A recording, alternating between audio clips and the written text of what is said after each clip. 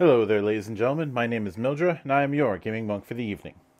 This is day 16 of the RPG A Day 2019 challenge. Today's word is dream. Now, I was very tempted to talk about the sword dream thing that's been going around, but when I did a deep dive as preparation for this, I found it's a whole lot of nothing. Like, somebody can talk all they want about how they want to try and uplift and make more progressive game design, but unless you're actually showing me game design, you're not doing anything. And that's not a knock for and against them. It's more of a knock of I need you to start selling before I can actually buy something. So instead, I want to talk about the use of dreams in RPGs. And I do think this opens up a avenue that isn't necessarily explored as much. But I really think that there is an untapped potential in making a RPG in the vein of Inception, or something along the lines of some of the more batshit weird things that have come out of certain anime directors, especially the likes of Mind Game, where the most normal thing you're going to see in that is somebody literally outrunning God. But I'm intrigued in this idea of utilizing a setting where the laws of reality are malleable. And there are certain more narrativist games that I could see doing that, like say Nobilis or Mystic Empyrean. But I've only found one that was outright trying to emulate that, and that was Lucid. There was also an attempt at an Inception RPG from TG, but I don't recall if that ever got finished.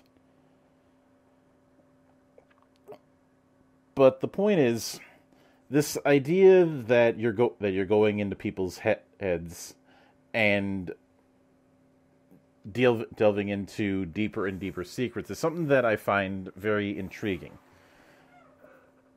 I think one of the best cases of taking this idea was an unfinished concept that Dagda did over a decade ago called Divers, which he described as a mixture of ideas from The Matrix, Bleach, and Silent Hill. I think it's an interesting concept.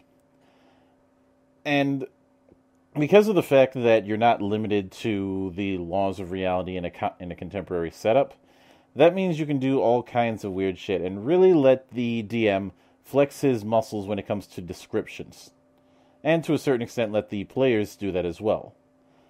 If I were to handle this sort of thing, I would not use a D&D-like setting, or even a setting that's... I'm saying, why am I talking about? System.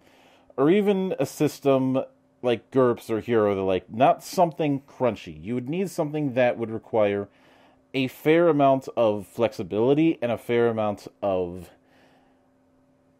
for lack of a better word, improv. Not full on LARP level improv, but just the idea that the rules, abilities, and the like have an interpretive visualization. And while that's certainly the case with a lot of games, it's definitely something that's going to be more needed in a project like this. And hell, maybe it's something I'll come back to down the line. I've delved on the idea of doing a superhero campaign where you have people entering the dreamscapes of others. And hell, we already kind of have this whole subconscious thing with the Persona games since 3. So I think it's an option worth exploring. I know that sounds a bit repetitive, but instead of going with the Tolkien melting pot and similar fantasy shit all the time, would it kill some streamers to actually try something a little bit different for once? I know you're sucking on Matt Mercer's dick, but still. That's just something that kind of irks me. You got all this stuff out here, and you still want to do high fantasy. Shameful display.